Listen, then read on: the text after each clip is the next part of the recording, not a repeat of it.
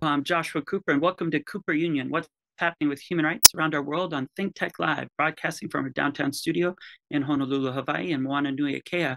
We're looking at the Universal Declaration of Human Rights, dignity, freedom, and justice for all, and to stand up in solidarity around our world. Today, we're looking at the right to life, liberty, and security, UDHR Article 3, Live for Life Now. And we're very fortunate to be joined by Bill Schabas. The Universal Declaration of Human Rights provides the power of ideas to initiate change in the world. And Article 3 is a foundational right upon which many of the remaining UDHR articles depend on for individual dignity and collective well-being. Bill, thank you so much for joining us. And what inspired you originally to focus your energy and life's passion on this important issue of Article 3, right to life? Well, I became very involved very early in my life, working on the subject of capital punishment, the death penalty. And that was really I did a doctoral thesis on the subject, and I studied how the Universal Declaration of Human Rights, I studied all of the drafting of the Universal Declaration of Human Rights in order to figure out what was going on with this right to life, which is, in a way, it's the central human right. And if you go back beyond, the Universal Declaration was adopted in 1948. But if you go back to the beginnings of the attempts to write international law about human rights, you find a recognition of the right to life. So it's a very central right. And it raises a number of issues. As I say, one of them is the death penalty, which I was very involved in, but there are other questions that arise as well. No, really important issue, of course. And it's exciting. When you were looking at that, what authors of the UDHR, as well as maybe even all the way to the UN Charter, which of course we commemorate today, did you see that were really paramount? Was it Humphrey or more of Kassan or Roosevelt? Or share some of those insights. Well, the draft, there was a draft that was prepared by John Humphrey, the Canadian, who I actually knew before he passed away. I knew him personally. Because I lived in Montreal. I now live in London, in England. And he prepared a draft, the first draft of the Universal Declaration of Human Rights, and it had the right to life in it. And to some extent, it was derived, he went through national constitutions and extracted it from the national constitutions. So you have, for example, in the United States, in the Eighth Amendment, there's this reference to life. It's in the Bill of Rights as well, or the Declaration of Independence. So this is, he looked at various documents like that. Many constitutions had a right to life. And so he made this kind of, he collated all the rights together. And one of them, there were 48 articles, and one was the right to life. But I don't think he thought through at the time what it would involve. And in the recognition of it that you had in many constitutions, it was associated with the death penalty, but where the death penalty was presented as an exception to the right to life. So the constitutions would say everyone shall have the right to life, except when a sentence is imposed by a court, and so on. But I think that's all changed. So now we see the abolition of the death penalty. We, in a sense, we fulfill the right as a whole without exception. But so it was presented as an exception, and that was in the constitutions. And Humphrey put that in the first draft. And then it was knocked out later by others who said no. Eleanor Roosevelt was one of them, said, there's a trend towards the abolition of the death penalty. So let's not put in anything that would prevent that trend. So this was back in 1948 when, practically every country in the world had the death penalty. And now that's all changed. And so only a few countries in the world now, 20 odd countries in the world actually have it and use it. No, and that's important to really see how much the work that you've been working on with capital punishment, but the world as well, and how far we've gone. Maybe you could share some of the best changes that have taken place. We know now it's also optional protocol 2 of the International Covenant on Civil and Political Rights, and many countries have agreed to that. Can you share who maybe the outliers are and what kind of pressure people are mounting to change those final 24 states maybe? Yeah, it's about 24 in effect. And of them, there's sort of a hardcore of countries that carry out a lot of executions. So China's at the top of the list, but it's probably not per capita the worst executioner because it has such a huge population, 1.4 billion. I think probably the worst is Iran.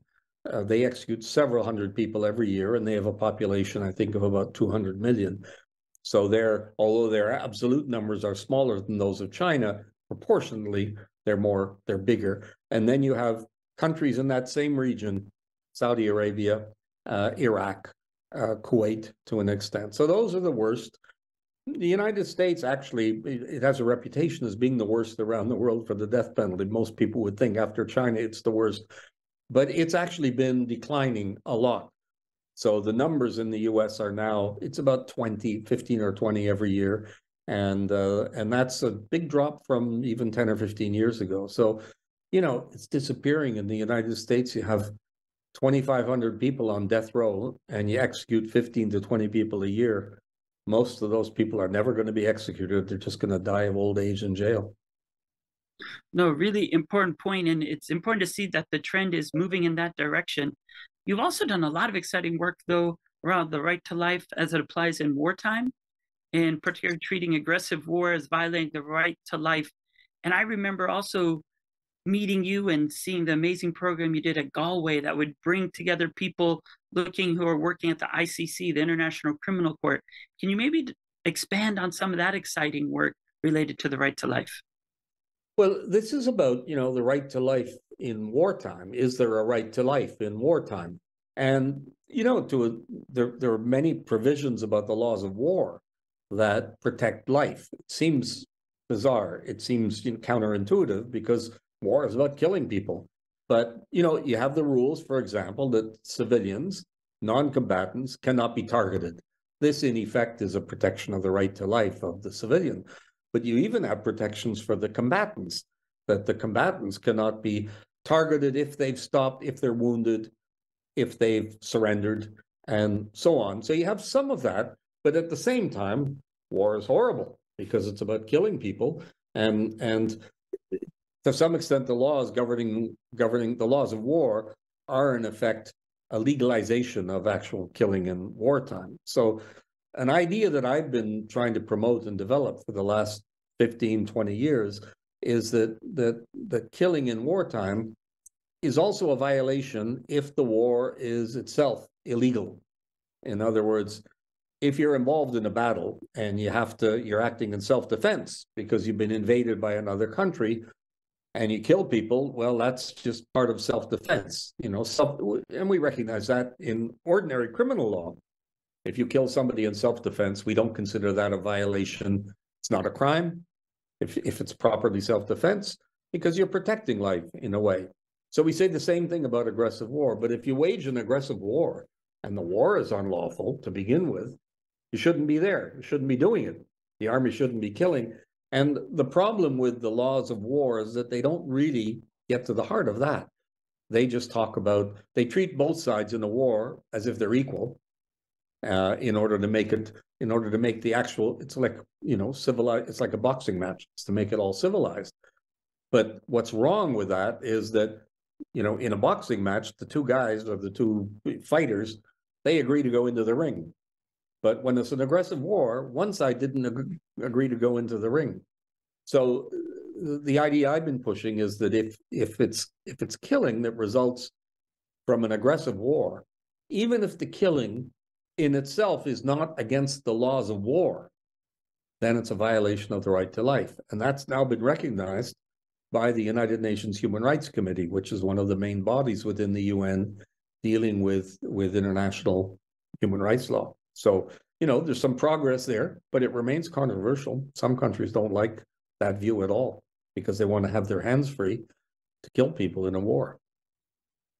And it's really important, especially if we see how far we've come.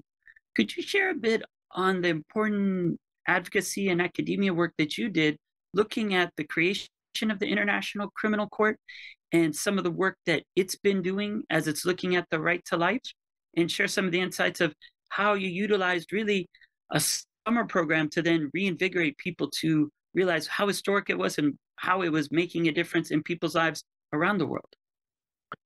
Well, for the last 30 years or so, and it kind of corresponds to my career as a human rights, as an academic working in the area of human rights, there's been this growing movement to create these international criminal courts and tribunals. And there have been several temporary ones that were set up. There were originally, of course, we have the famous tribunals at Nuremberg and at Tokyo after the Second World War. But then for about 40 years or so, there wasn't really any activity in the area, or very little. And then it revived in the 1990s.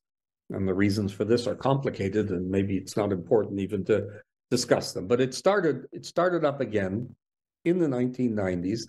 And so there were these temporary tribunals for Yugoslavia and Rwanda. And then the main act was creating the International Criminal Court. So this is a permanent court. It's now, it's been in existence for more than 20 years. And it's a part of the international landscape. It's not accepted by every country. So there are 123 countries out of about 195 in the world who joined it. So there are still, say 2/3 of the countries, but the 1/3 that haven't joined represent a majority of the world's population, because some of the biggest countries, China, India, the United States, Russia, they haven't joined. So, it's a mixed bag. It's progress, but it's a work in progress, as they say. And so it's there as and now we're assessing. It hasn't. Its activity has been in a way disappointing. It's been in operation, as I say, since 2002, 2003, roughly, and it's only managed to do a handful of trials. And so it's struggling to find its place, but at the same time, it's the birth of something that is taking time to mature and ripen. And so that's what we're watching. And we're, frustrated with it now with the conflict in Ukraine, for example, because it's actually not able, for technical reasons, to deal with the aggressive nature of the war. It can deal with the violations of the laws of war during the conflict, but it can't deal with the aggressive nature of the war as such. So as I say, it's a work in progress, and that's a lot of what doing human rights work is all about. It's about taking a problem and helping to, push the pieces forward on the chessboard. But, we haven't won the game yet. No, very much so. But it is interesting if you look at Luis Moreno Ocampo's latest book, where he looked at it during that time as the first chief prosecutor. Also, him bringing in Ben Ferencz, who recently just passed. But if you look at those lifetimes, then we can see the gains that we've made. But like you said, it's not complete yet, because we have to make sure that people will still be able to live and not be able to face aggressive nature by neighbors who believe they can, as we look here on the anniversary of the UN Charter, that people are safe and that they don't have to worry about being invaded by more powerful neighbors. And the rule of law really dominates our discourse and how we live with one another. Well, you mentioned Benjamin Ferencz, who passed away, 2 months ago, roughly. He was 102 years old. And I knew him very well. We had worked together on different projects, and he was I love the man. He was a wonderful person, and he campaigned until he was over 100. I think by the time he was about 101, he started losing steam. But he was really extraordinary, and he just kept going, fighting for international justice and for human rights. He'd been doing it all his life. He's an amazing person. In the spirit of Ben Ferencz, can you share some NGOs that you think are champions to create a culture of human rights around Article 3, or maybe some other major heroes and sheroes of this human right? Well, it may sound obvious, but Amnesty International has to be at the top of the list in terms of fighting on the death penalty.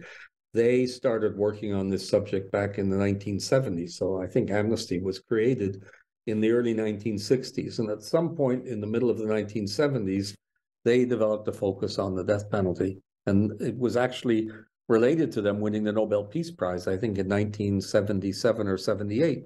But they managed to, they campaigned to put the issue on the international agenda and pushed it forward, and still do. They still have a, very, very devoted to a campaign. They're the go-to place for statistics.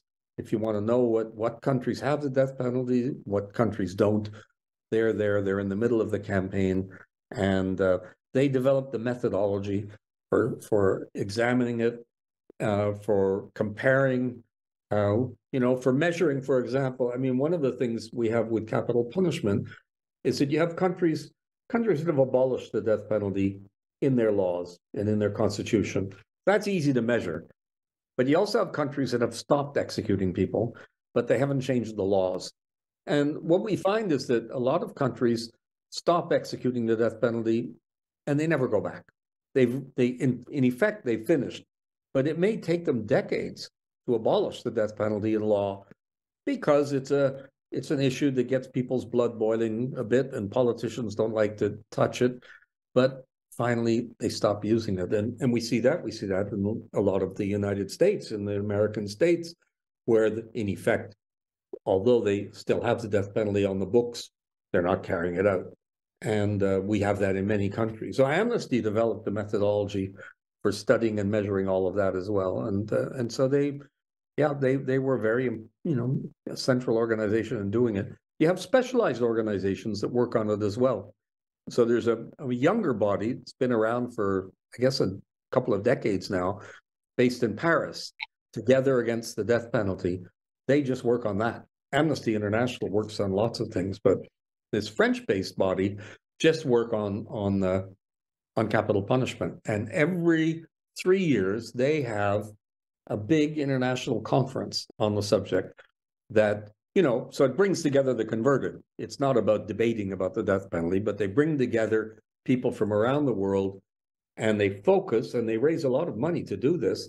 They go to the countries in Africa and Asia where they still have the death penalty, and they bring the politicians to the conference and help to, mobilize them and convince them of the importance of doing it. So they're called Together Against the Death Penalty, a great organization. Good example of both. And what's also important is, I know recently the Human Rights Committee actually passed a general comment and updated on right to life. Any Yes. insights on that? And if you think that was a strong move that then advanced it even further? Oh, yes, absolutely. So the Human Rights Committee is, of course, the body created by the big international treaty, the International Covenant on Civil and Political Rights, with the mandate. So the Human Rights Committee do a number of different things, including receiving petitions from people who claim their rights are violated, and they deal with many, many dozens of those every year. But they also write these things called general comments, which are kind of statements on the law. And when they do it, because they're a very authoritative body, the covenant has been ratified by more than 170 countries. So, including the United States. So it's a very, well accepted. The treaty's well accepted, and what we call it a treaty body, the Human Rights Committee, is very authoritative. So when they issue a statement on the right to life, they're talking about the right to life generally, almost, not just in the Covenant on Civil and Political Rights, but even for the countries that haven't ratified the Covenant on Civil and Political Rights, it speaks to them as well. So they wrote this terrific general comment. What I referred to a little earlier about killing in aggressive war, they put a paragraph in there in that general comment, which came out in 2018. And this was dramatic. It's the first time it's been said in such a place, and this was great. And they lay down standards. It's a terrific document. I tell my students that if they want, in a nutshell, to know what the law is on the right to life, read the general comment. It's 70 paragraphs. It's about, 6 or 7 pages long. It's easy to digest.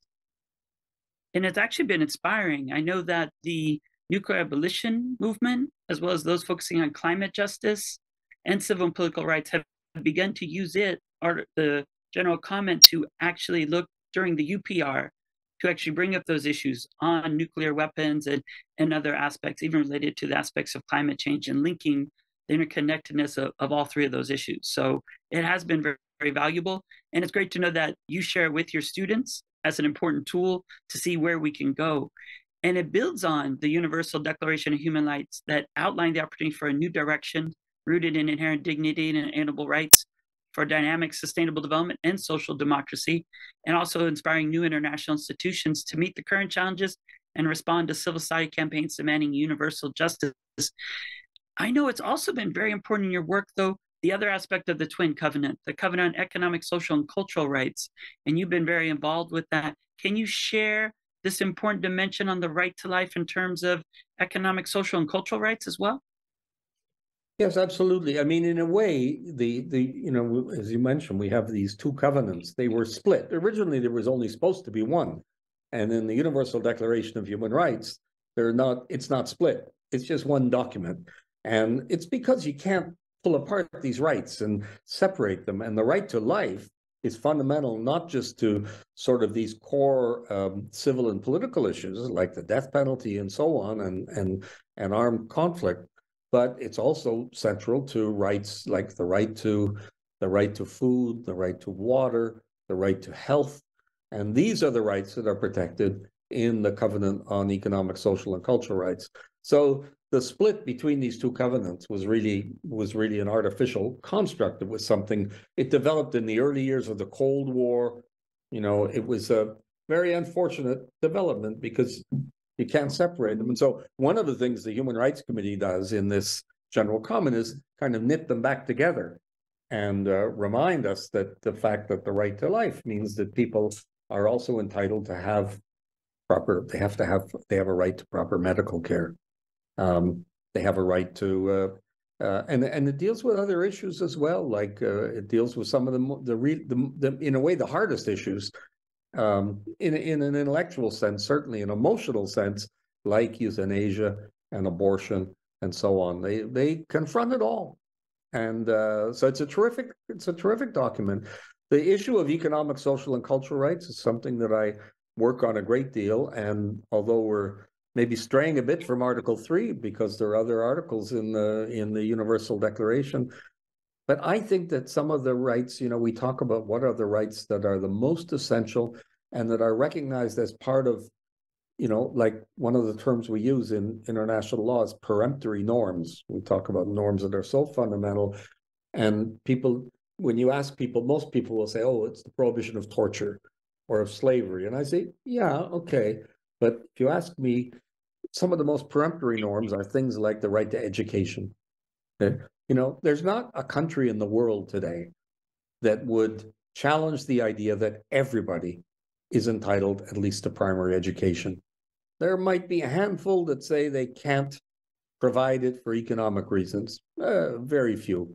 And they'll say, mea culpa, we can't do it, we're trying to do it, we have to do it.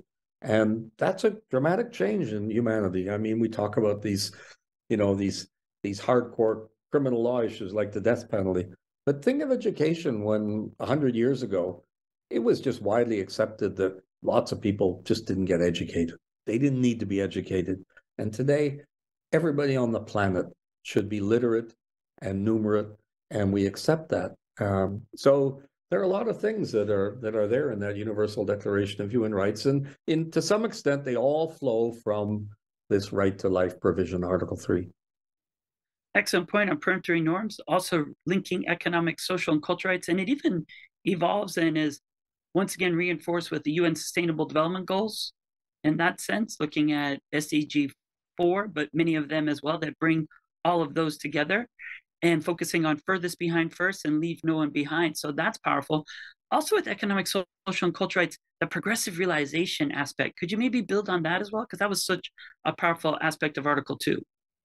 Yeah, well, I mean, this is people, when we start to deconstruct the human rights, we find that some of them they're sort of black and white in the sense that you either have them or you don't. And they're also often about, they're negative in the sense that you're just saying to the government, don't stop me doing this. Freedom of religion, freedom of speech is simply saying, don't limit me, let me do what I want to do. But a lot of our fundamental rights require the government to do stuff, or the state. They require the state to do something as an organization of society.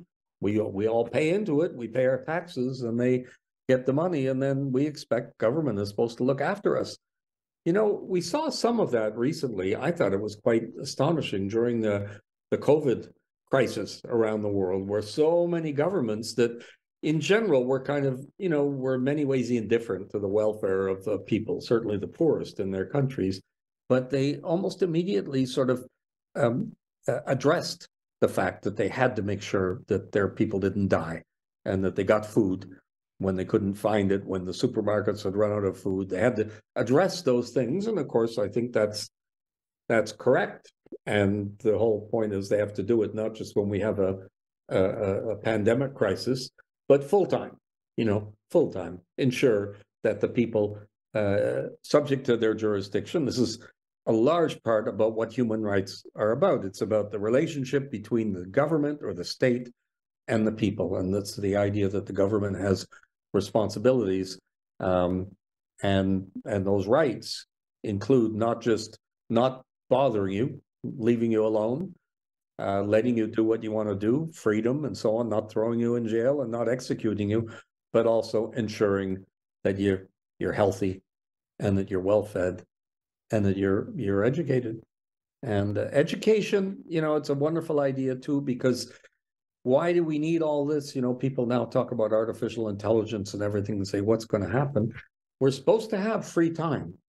And not just, I know you do a lot of lying on the beach in Hawaii, but it's not just to lie on the beach, but it's to do constructive stuff. It's to read books, to do paintings, to participate in cultural life. And that's what we're supposed to get all of that too. We can only do that if we're healthy and well educated and not struggling every minute to find enough food for ourselves. Beautiful connection of showing the rainbow of rights and how they're all there. Could you share with us just briefly a vision for the future of this right, of the right to life? Well, I think that the right to life will, first of all, will prohibit the state from killing people. That'd be a first. It's pretty much accomplished now in most countries in the world, to be frank. But beyond that, we'll carry out this mission of the economic and social rights. And the other thing, and it's so desperately needed right now, is that we need global peace. We still have too many big armies in the world. We have nuclear weapons. Only a handful of countries have them, but they can destroy us. It's still true. I read a quote from Albert Einstein some years ago, talked about, he said, if the Third World War is a nuclear war, if it's fought with nuclear weapons, the Fourth World War will be fought with sticks and stones. Yes. It's going to destroy the planet. That's for sure. We're worried about the climate change, but I think that before nature wipes us out through climate change, nuclear weapons could do it. So I grew up, I'm over 70 years old now, and I was born after the Second World War, but for the first decades, my parents and we were all terrified that there was going to be a Third World War, that there'd be one every 20 years or so. We haven't had one, but we just can't afford to relax on that. We cannot have a Third World War. It will wipe us out. And so the right to life is about global peace. And that means nuclear disarmament, and it means finding ways to end wars rather than, win wars. So now we're in the middle. There's a conflict of importance going on in Europe, where I live. And from my point of view, there's too much talk about winning the war and not enough about ending it. That's what we have to do. Really important. And I agree. Article 3 is paramount for peace on our planet. And the right to life, liberty, and security does provide the basis for personal well-being and a better world for all. And on the 75th anniversary, it's important to reflect on the role of human rights in our daily lives and world affairs. And we thank you for your commitment to Article 3 for an entire lifetime and guaranteeing that a little bit better on the ground and around the globe for everyone. Mahalo. Mahalo. Thank you. Thank you, Joshua. Bye.